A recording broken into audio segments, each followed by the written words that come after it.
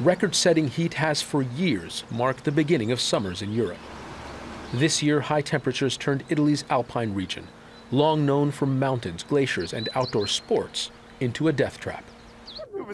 On Sunday, hikers and climbers were caught in an avalanche on the Marmolada mountain, one of Italy's highest peaks. More than a dozen people were killed or seriously injured from falling ice and snow. The Marmolada, practically the peak, had collapsed, and the peak is nothing but a huge piece of ice that broke off, and it ran over everyone who was on the glacier, the various mountain climbers who were going up or down.